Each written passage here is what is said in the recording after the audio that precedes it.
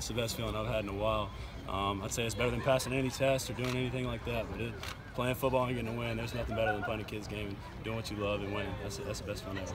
Take us through the touchdown pass, the go-ahead one to Mike. Oh man, I mean, the O-line they locked everyone up, man. Those guys did the best job I think they've ever done. I mean, they did a great job all night. You know, Mike ran a great route. Quinn did a great job taking two and being a love of the game guy.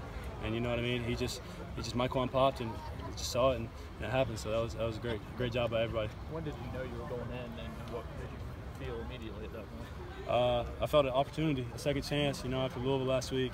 You know what I mean? It was hard not to put your head down.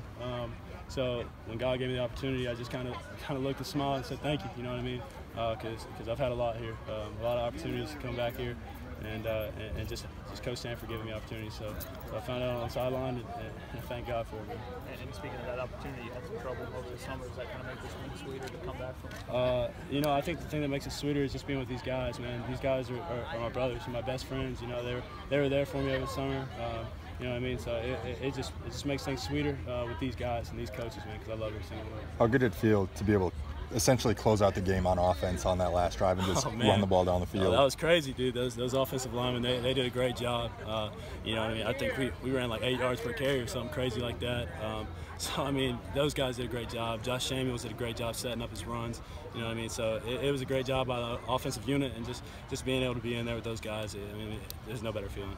Even though Davis was named starter, how much did you really have to prepare this week to be ready just in case, and then how much did that all pay off there in the second half? I mean, like I said, you know, after last week, it would have been easy for me to hang my head, and you know what I mean, just my drive to want to do better and hold myself to a higher standard. Because I knew that wasn't me. I made mistakes in that game. I was jittery, man, and just being able to come back out here with these guys, like I said, these guys came over to me right when they knew I was coming in, and they said, hey, let's do it. Second chances don't come for no reason, so that was it. You know, the message in practice all week was to finish games. When that fourth quarter rolled around, did you kind of go around to the guys on the sideline and give them a message? Yeah, I mean, I just said, hey, all week it was pound your chest, put your fours up. So yeah, I don't know if you guys saw it, but every single one of us did it. And, you know what I mean? It means something. These guys care, and I care. And you know what I mean? It's just fun to go out there with those guys and play ball. And finishing that game out in the fourth quarter was the coolest thing I think I've ever done. You all were down one on the offensive line. Parker, Mason, the way they stepped in and filled Cole's spot, just how well did the line play today? Dude, how about Mason and Parker, dude? Those guys balled. At left tackle, that's a hard thing to do.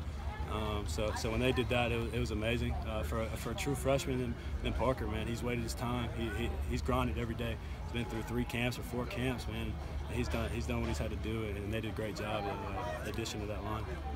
You had the first rush of over 20 yards for the WKU in the Sanford end. Yeah. Can you walk me through that play? Yeah, you know, it's weird for me to run. So I mean, you know what I mean? It was kind of cool. I was out of breath. So I mean, it was cool, man.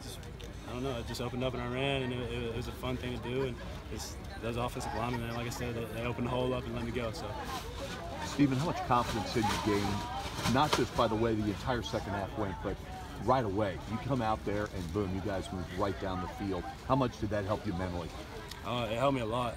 Last week, you know what I mean? It was my first game in I think 3 years, something like that, since my last senior year of high school game. So just being able to come out there and just getting a second chance, like I said, man, it's unbelievable what God can do. And he gave me a second chance to come in and play and be with those guys I love playing with. So that was awesome, man, to go down to school with him. Anything else, Steve?